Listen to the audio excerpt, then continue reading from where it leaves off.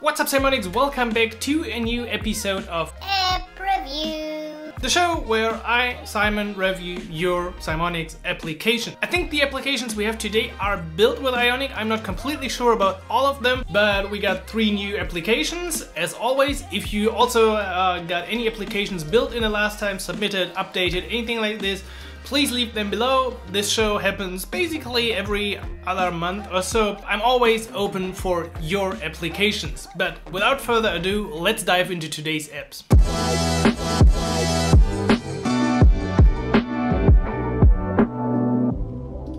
Alright, first application of the day is called LeafAHome. So it's actually a combination of the German word for delivery and home. It looks like it's a German application, but the rating is good, so let's check it out.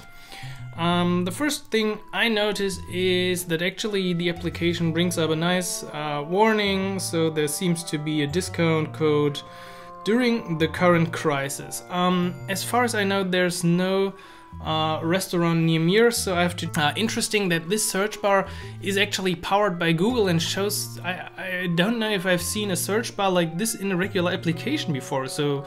not sure how this works. There are a lot of food ordering apps, and right now, of course, these apps are pretty good because everyone's at home and orders food. And I kinda really like the UI of this application. It has a light UI, everything is clear, there are nice icons in the right places, the font sizes are nice. There's not too much information, although I'm not sure why here's the discount at the top right and here in the center. I guess because here's not enough space, so that looks... First thing I found. Just like the other apps, it seems to have ratings for the restaurants that take place in this. So let's try to filter. Okay, I can easily filter with the buttons at the top, or I can reset it, and I could also filter by range and by stars. So I really like the general UI of this first page. There are no buttons here, no difficult menus that could distract you from the thing. There's just this list, enter your postcode and find the restaurants. That is really helpful. I think I would actually place this locate me button somehow inside this view, because the 3 buttons here, that's a bit too much for me, so I would put that somewhere else. And also having 2 times the lens here feels like, well, I just don't like it. Just like the filter icon and the menu icon look so similar. So if you have similar icons close to each other, I always feel that's like when you have a sentence and put the same word twice or multiple times in the same sentence. I think you get what I mean. Apparently I've searched for something and I just can't close my... can't close my keyboard anymore, so that's really a strange... Okay, now it's closed. What I wanted to say is that it has a side menu, which is kind of strange because you click on the right side on the burger icon and it opens on the left. That just doesn't feel right to me. If the button is on the right, it should also come in from the right. And although this list is really stylish and looks great, the menu I think could need a bit more love because it's just this green, it really hurts my eyes a bit. You don't really see that these are buttons, so perhaps it might be helpful for you to change this to English, but of course you can also pick up some German in this videos. Now finally, let's dive into the view of the restaurant. I guess it's just like all the other food ordering apps. The menu is fine with this kinda expanding list.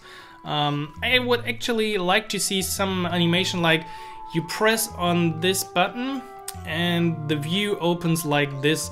So you always get the nice menu at the top and then see the full list. I think that's definitely possible. You just have to scroll the view to the according place, and that would actually make the user experience even better in this place. And right now I don't really know where to continue, so I don't see any primary button here to complete my order. I just want to put this one into my cart, and I don't really know why it's not working and what this strange UI is in here. Yeah, I don't really find a button to add the items to my cart. I really don't know why. And also, right now you notice I'm on a details page, so I expect to swipe back from the side to go back, and what you see is the menu opens.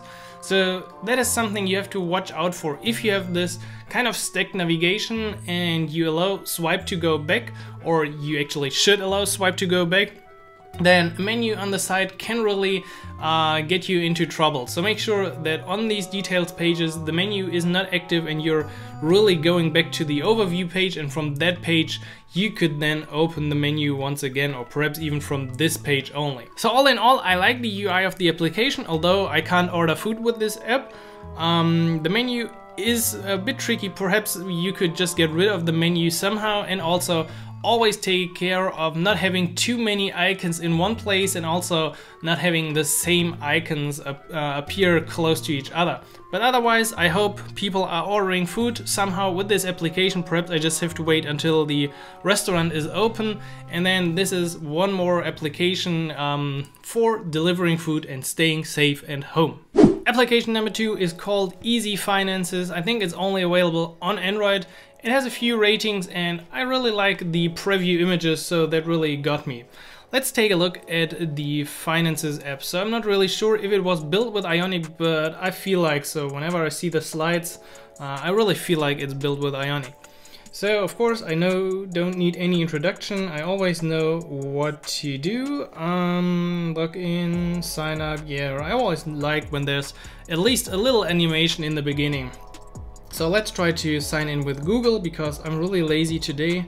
So the sign in isn't even finished, or at least the loading is not dismissed, and I already should purchase a premium, which I can't even do even if I wanted to because the screen is locked. So let's restart the application and let's hope now the sign in works. Okay, now I'm automatically logged in. That's actually cool, but back to the issue from before.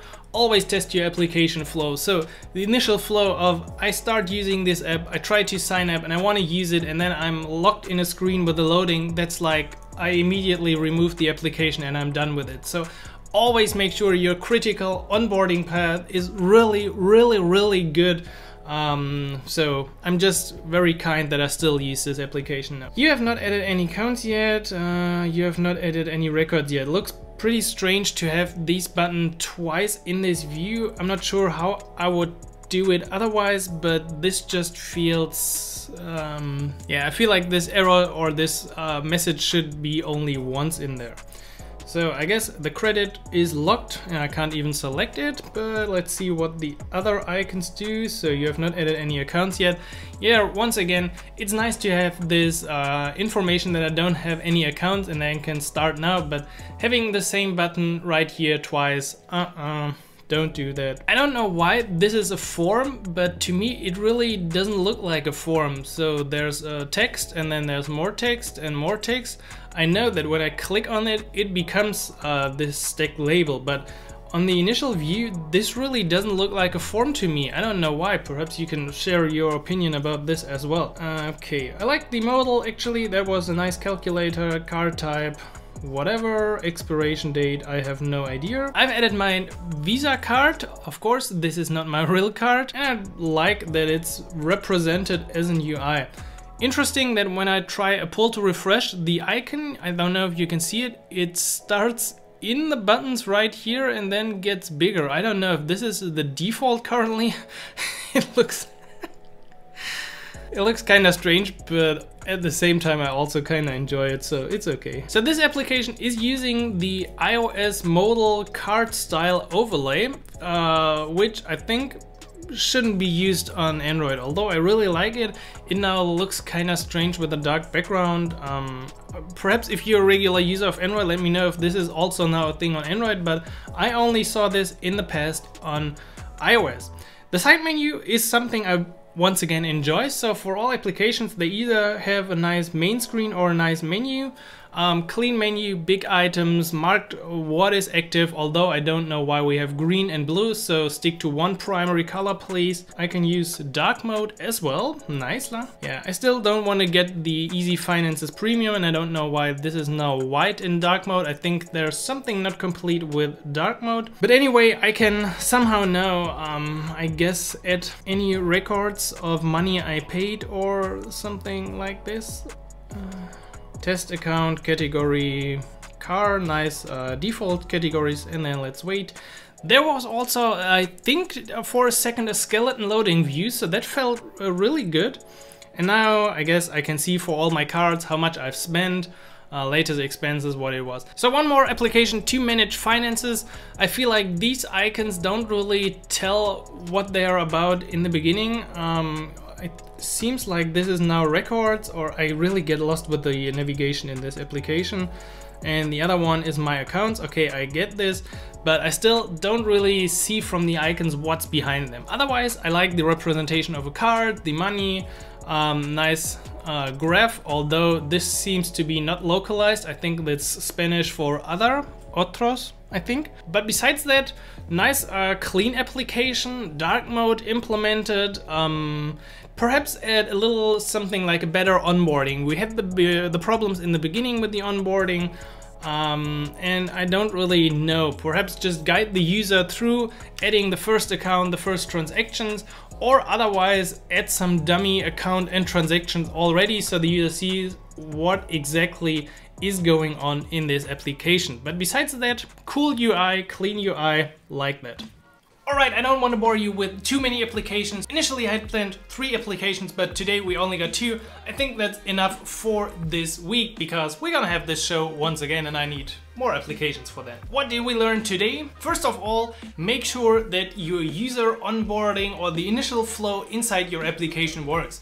There was actually another application that I wanted to review, but I signed up, I clicked the activation link and it didn't work and I couldn't use the application. Really try out all the possible ways using social providers, using the regular sign up, activation codes, whatever it might be, and make sure that this critical initial first impression really works for your users. Perhaps have some sort of slides, have some sort of onboarding, have some initial data, anything to help your users get started easier with your application and just make them not leave your application instantly. Second thing, make sure your icons are not too crowded. So in the one application we saw 2 lenses about each other, and then we got 3 more icons and some icons look the same. So really try to think about what is really important.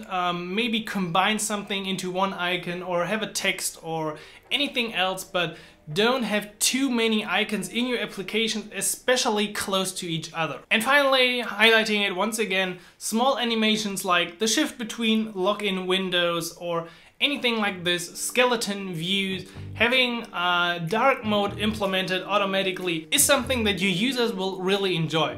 I was really happy when I saw these features in the applications, and I'm sure other users would be just like me. So let me know what you think about these 2 apps, and also post your own applications as usually right below the video. I'm looking forward to the next app review. As always, make sure to hit the subscribe button, the bell icon, the like icon. Do everything that you can to help me grow this channel and to produce more videos just like this. I will catch you hopefully next week, healthy as always, so please, once again, stay healthy, stay at home, and I will catch you like always next week. Happy coding, whatever time.